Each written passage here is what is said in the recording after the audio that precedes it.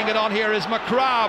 Alan McCrabb has a support player, doesn't need that support player because he put it over, punched the air with delight immediately afterwards.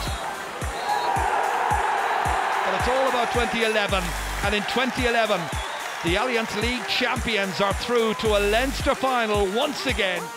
Sending it down towards Joe Canning and company. David Burke. Oh my word! Take that one out. You thought Galway were gone home. They're not.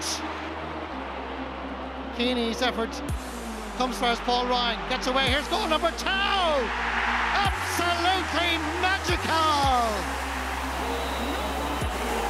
The famine is over for Dublin. It's been a long time, since 1961.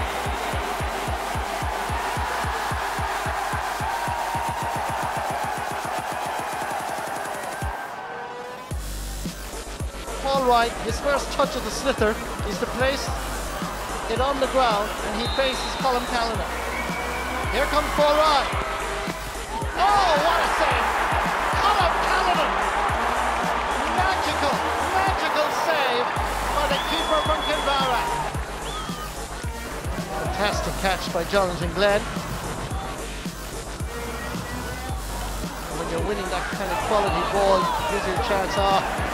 Joe Canning winning a ball that possibly shouldn't have.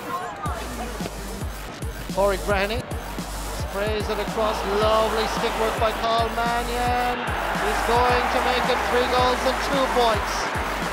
Absolutely outstanding. A great catch there by Jonathan Glenn, and you know, it looked like Chris Crummy had won the ball, but Joe, and look at that for a touch. I mean, just a player at the absolute top of his game. 1 touch, bang over the bar. Fabulous score.